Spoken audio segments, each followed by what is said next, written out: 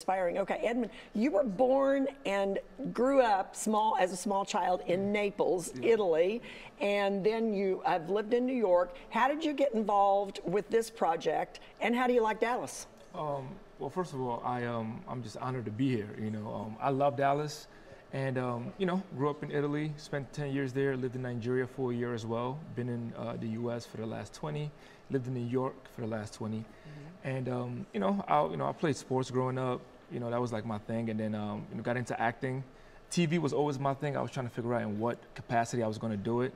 Landed into acting about 3.5 years ago, and I saw the casting for this project, and I give Kalisha and Kashelle a lot of credit because they really took a chance on me early on in my career, and I want to make sure that I did everything that I could to show them how grateful I was for that opportunity that they gave me.